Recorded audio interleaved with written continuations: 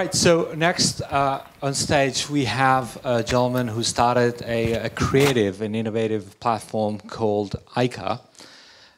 We're glad to know them from day one when we started Crowdsourcing Week. Great supporters, also headquartered in Paris, but also based in Singapore. So we got to work very closely with them in many different initiatives. And it's really important to see that, what Manuel said, like this collaborative economy has this monetization, that does not necessarily mean that has to be monetized.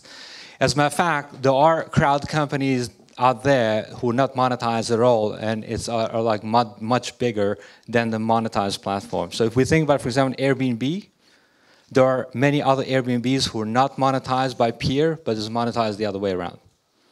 But anyway, you have to give something to get something, right? So if you're not okay to give that data, then you have to pay for it, right? So this is how it works. Anyway, so I'd like to take on stage François. François, welcome. Great to see you. Give me a hug. Good to see you. Good to see you. Welcome to Geneva. Yeah, glad to be here. I'm really looking forward. You got also a report that you guys have gathered in regards to the crowd creativity. And we're looking forward to hear that. Thank you very much. Yes, so today I'm going to share you basically the vision and observation how the world's largest brands are embracing crowdsourcing, this new approach, and we're talking very much about the P&Gs and the Unilevers of this world, the Coca-Colas. And so the work I'm going to present to you today is actually an industry report where we kind of scrape the world, the web and the crowdsourcing platforms out there to see how these people are embracing this new technology and this new disruptive way of doing things. Awesome. François, stage is yours. Thank you Welcome. very much. Good seeing you. Yeah. So just before you start, and also so that you understand why we're so interested into that field. So at eYeka, so we are a crowdsourcing platform, and our vision is very much that good ideas can come from anywhere. And so we've assembled this crowd of 300,000 highly creative people. We call them creative consumers, and we leverage that community to help brands invent their next generation of products, develop new advertising or communication campaigns, and even develop content for the internet. So we've been in that field pretty early on, actually in 2006, and we've been observers of that. So another thing happened in 2006, and this was the birth of the crowdsourcing word, and this actually emerged by a writer whose name is Jeff Howe, and he wrote this visionary piece in Wired where he said the future of outsourcing is going to the crowd, and he was mentioning in that article basically the vision of big companies and smaller companies moving to the crowd to take tasks that they were performing usually internally and taking those tasks and bringing them to the crowd. Taking the examples, for example, of Innocentive, crowdsourcing scientific innovation, or taking Amazon Mechanical Turk, for example, for microtasking. And so Jeff very much invented the term, and actually we're exchanging recently, and he was saying that he was amazed by how big this idea had become. And actually today in this conference, we're, so back, can you go back to the previous slide, please? Yes. So today now we have actually a conference just dedicated on crowdsourcing. So that shows how far this has gone. So obviously at eYeka we're passionate about crowdsourcing, and at some point we also wanted to look at are we drinking our own Kool-Aid in some sense, and is it very much a big trend, and how are these brands embracing the crowd as far as going into inventing their brands going forward and sourcing creativity. So what we've done was pretty much taking the world's largest brands, so the Interbrand ranking of these top 100 brands out there, and look at their activity online. And so my colleague Yannick was right there, has been performing that huge task for years now, scraping the world web and looking at the projects, and also creating a taxonomy of these projects. Basically, what are the types of projects these people are doing? And what we've done also is that we've been looking with a bit more focus about the big FMCG companies who you will see are very heavy users of that technology. So when you go to these big brands, and so this is basically how we assemble the research. A lot of these projects of these big brands are visible and are branded. So it's quite easy, actually, if you know where to look, to find that project. And so we've assembled this timeline, and what you see, typically each one of these tabs is a project with a specific taxonomy. So it could be a design project, application, video, and you'll see there's a lot of video out there. And what you see on the timeline is basically the frequency on the project. And what you can see is along with time, you have more and more projects coming in, and actually this is accelerating pretty much right now. So what happened in the market since the first crowdsourcing, which happened actually before the term was invented? If you look at those top 100 brands, as of today, 85% of them have already conducted crowdsourcing activity. So this has become pretty much a widespread activity, and we're talking about very large brands out there. And so this has become basically the new normal. If I can go to the next slide. Yeah, so very much widespread phenomenon. So let's go to the next slide. Yeah, so if you look at the industry, so you zoom into the industries and who's crowdsourcing, this is quite an interesting trend, because what you can see is that you have various levels of adoption. Historically, the technology sector, the blue line here, has been one of the first users, and we're talking about the Nokias of this world. And this was very much because also the DNA is very much into the technology, and so embracing this kind of new approach was natural. Is probably also because those people are very engaged into their technology products. So obviously they want to contribute ideas and participate in those brands. But the category, which was maybe a slow starter, but now has very much exploded, is the FMCG, and that's the orange line. FMCG being the food and beverage and all these brands. And those guys have very much taken over the category, and we'll go and see why this happened. So when you look at the FMCG, pretty much what we've done is that we've looked at the top 10 largest FMCG brands and companies around the world, which you can see here. And we looked at also the platforms on which they are the most frequently crowdsourcing ideas and content. And we zoomed into that. And what we found is that, so previous slide, please. What we found in the last year, so just in the last year, the activity of these players increased by almost 50% year over year in the way they're adopting crowdsourcing on these platforms. And when you look at who's driving that, this is historically being driven by the Coca-Colas and the Pepsis of this world, competing against who's going to be the first one and the biggest crowdsourcing. But people like Danone also have been very present, Samsung in technology.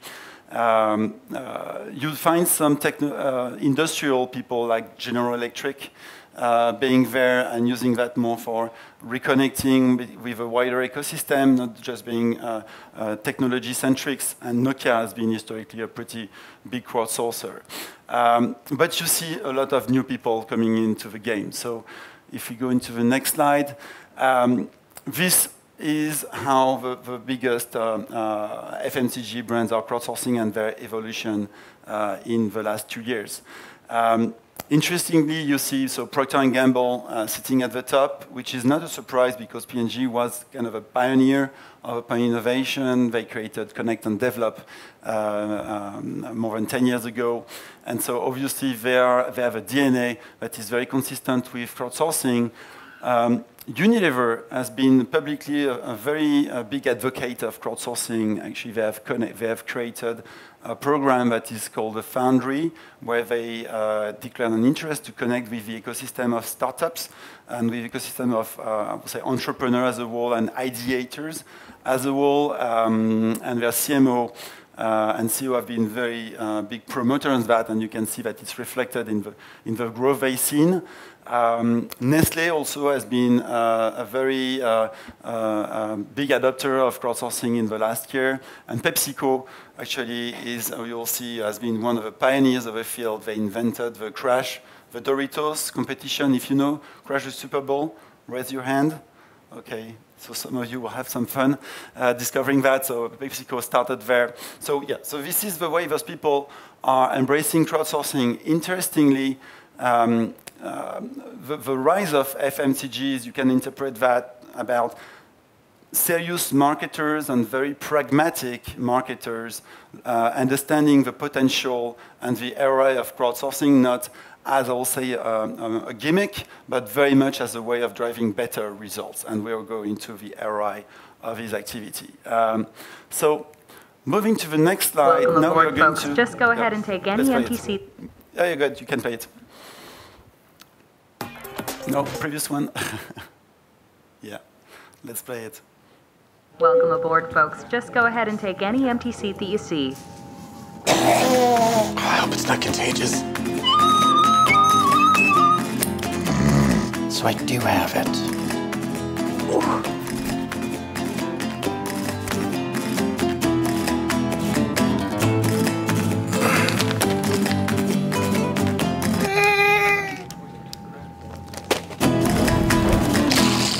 When your mom wakes up, can you tell her about me? So this is a video. So this is one of the outcomes of the Crash the Super Bowl competition. This is something that PepsiCo has been running, and with Doritos, have been running that since 2007, so very much pioneers in the field. And every year they run this huge competition. I think this year they got like almost 10,000 movies uploaded to the platform and get people to vote. And the most voted videos, actually the best videos, get aired during the Super Bowl, and the winner gets a $1 million cash prize. And the winner of this year is someone who was from Chicago originally, and he spent $2,000 developing that ad, and he won the competition. And interestingly, so not only this content is great, actually, what they found out when because every year there's a meter of what are the ads that people have preferred in the Super Bowl, and very consistently, the Doritos ads have been winning that meter, or being scoring very high, which shows that basically the crowd in itself has a way of providing relevance to the brand and finding something that resonates with people. So very interesting impact. This type of usage, we call that video crowdsourcing, is very much about going to the crowd to find content. Can go mostly for digital, but can be for TV, like this one. And you'll see it's been the most widespread usage of crowdsourcing historically. A second usage is for innovation, and so we're going to watch a case study with P&G on inventing new products based on that. So if we can go to the next slide.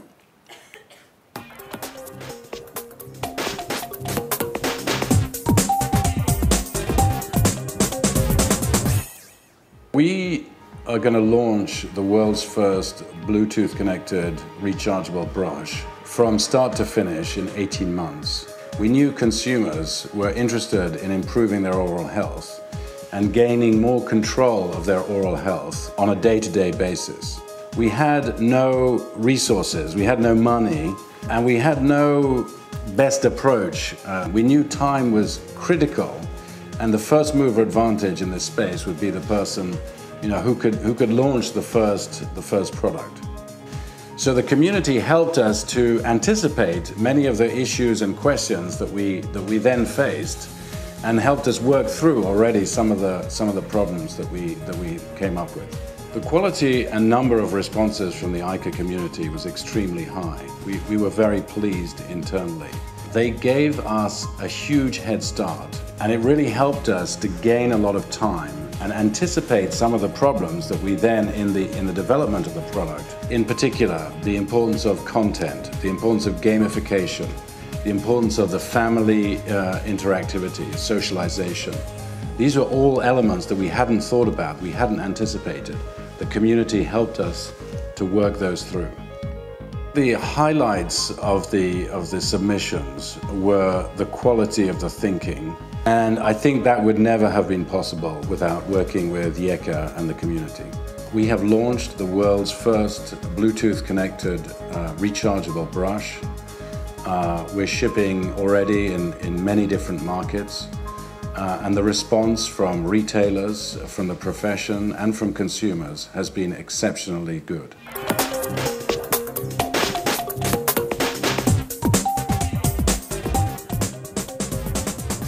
In this case, what the brand is looking for is not finished work, it's actually customer and consumer co-creation in some sense. So by bringing a network of people coming up with crazy ideas or new ideas, basically it helps you find trends or have a vision of a future where people want the brand or want the innovation to go into, and sometimes you can find gems. So for example, one of the ideas that P&G got actually came from China, so we're talking about really much worldwide ideation, and this was the idea of, in the spirit of gamification, an app invented by a Chinese girl where it's like Guitar Hero for your toothbrush. So if it is very much for your kids, so if they wash like this, like my kids, or they just stay on the same tooth for like 2 minutes, the music doesn't play or play berserk, and if you do it nicely, then the music plays nice. So that's the kind of gems that you can get along with the collective intelligence that emerged from the crowd. And this is very much, the strategic value here is very much about getting it right from the start.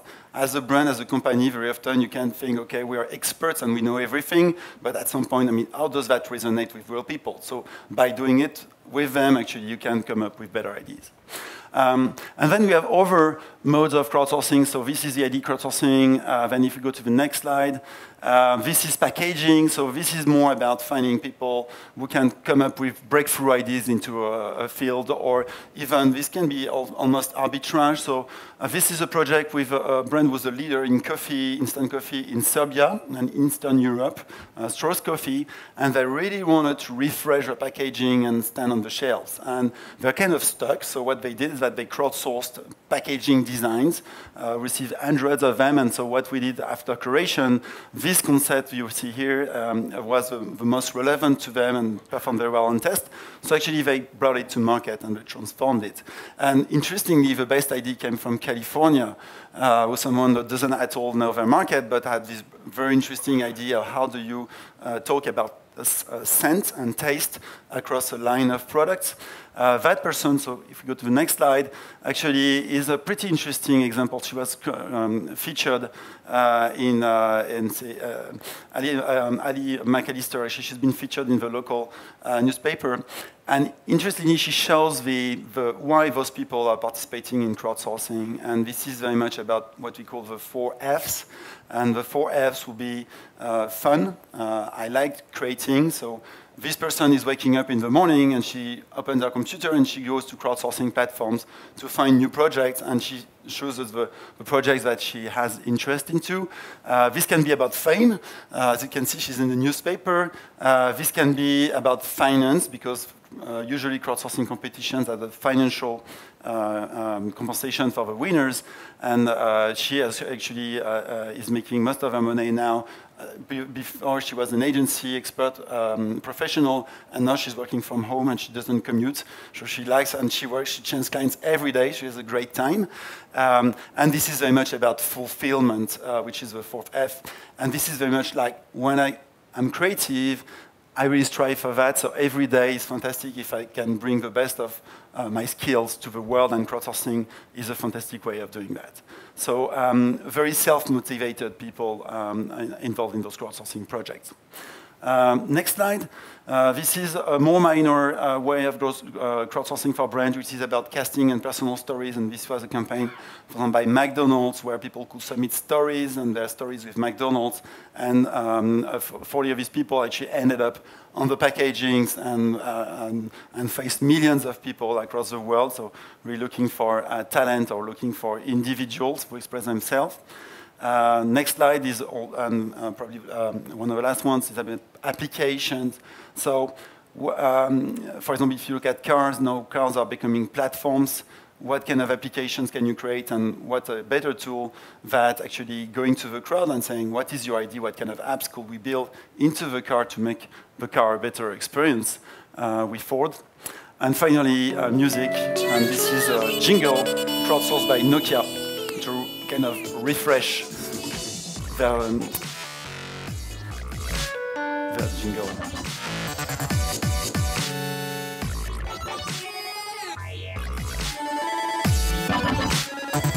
So So here it's also about freshness, because as a brand, very often you are into your brand so much that you don't see anything anymore. And so the fact that you open up, you can find your jingle cool again, even maybe you were too much with it already. So now if we go to kind of a landscape of these projects in the next slide, you can see that, and let's go to the next slide, yeah, directly, yeah, 2 slides more, yeah. Human, this is crowd-powered slide movement. Next one, sorry. Yes. So what you see is that the most often and the most frequent in the last 10 years crowdsourcing format is very much about video. So the types of Doritos that I shared, followed by the IDs, and the rest is a bit more minor in terms of you find some design, but after that is pretty much minor. Interestingly, this is evolving pretty fast. So going to the next slide, what you see is that the share of the IDs competitions, which is the green, among the big brands, actually has been very much exploding. And you see a migration from brands who pretty much start by crowdsourcing videos, because this is kind of a natural, and you have all these producers now on the web. And so this is a natural way of going to the public and saying, why don't you actually engage with us and create content with us?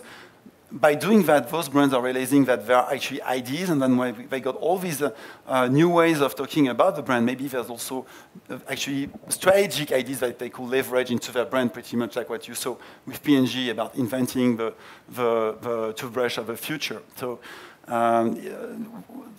all these brands are pretty much entering through kind of a production mindset, is like, let's go to the crowd and get them to create something directly to us, to actually migrate to an ideation where it's more like, okay, what are they really telling us? What is the collective intelligence and the gems they're giving to us? And let's take our expertise and develop new products and campaigns based on those insights and this creativity that the crowd is bringing to us.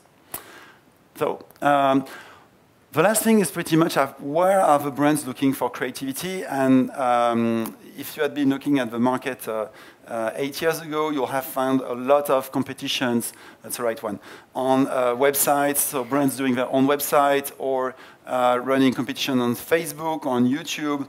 And what experience has shown is that basically crowdsourcing platforms are much more efficient to do that. So crowdsourcing platforms being platforms where you have already a pre-assembled community that is already motivated into doing co-creation and crowdsourcing, and actually where you can be pretty much people who are available and willing to participate. And this, I mean, you can explain that very much about what I call the 1-9-90 rule, which is pretty much that 1% of the people in the population will be willing and able to create something, 9% will kind of validate, and those people will be on social media, and the 90% of the rest will be more the consumers. Let's go to the next slide. If you look at those platforms, pretty much there are a lot of people playing right now in that market. What you can see is that still it's pretty much concentrated across 4 to 5 players who are pretty much the ones that do the most projects with the brands. So a pretty dynamic market in there, and also driven by the fact a lot of brands are getting interest into this format. So just to finish, and very much to the ROI of crowdsourcing, what we found out looking at all these categories and themes is that it really much boils down to 3 big drivers of why those brands are going to those crowds for ideation and creativity. First is very much the freshness. I'm a marketer, I sit in my office somewhere in the world, and actually I want to connect with consumers who are everywhere, and how do I make sure that I'm relevant to them and that my campaigns or my products are going to resonate? And what a better way actually to connect with them and ask them for their ideas about creating and co-creating with them. So that's about the freshness. And this is very much, for example, what P&G has been doing. The second thing is very much the speed, because most of the initiatives you saw are things that number in a matter of days or weeks compared to traditional process were months. And so you see a time acceleration. It's like you do massively parallel creativity instead of doing sequential. So that's the second biggest benefit. And we know that time is money. And the last one is effectiveness. So this is not that much about cutting costs, because those companies have big budgets. This is much more about when you develop something and then you test it, and it doesn't work, and then you have to redevelop and then test again, and it doesn't work, lose a lot of time. Maybe you won't be the first to market, or you lose the market altogether, or you launch something that is not working. So crowdsourcing, by putting all the ideas on the table, that helps them basically get it right from the start, and that's probably the biggest benefits. So, thank you. François? Yep. Thank you very much. Should we just Can we turn on the microphone? Okay. Can we do 2 questions, and then we're going to go for a coffee break, and then I'll invite Guy on the stage. Question? Anyone? Okay, here. Hello, I'm Christine Pion from SPD. I have a question on confidentiality. Yes. Because I guess you give them a brief and then you get the result. So the brief goes to a crowd as per definition, and how do you ensure confidentiality? Yes, so this is a big and very disruptive change for brands, because brands have been used to brief like a very limited set of people in a room, I will say. So every brief that goes on the platforms is public. And so nothing that you see on these platforms actually is deemed confidential. The answers from the crowd are usually stay within a black box. So brands, only the brand will see the results, not the community itself. So you get the confidentiality of answers.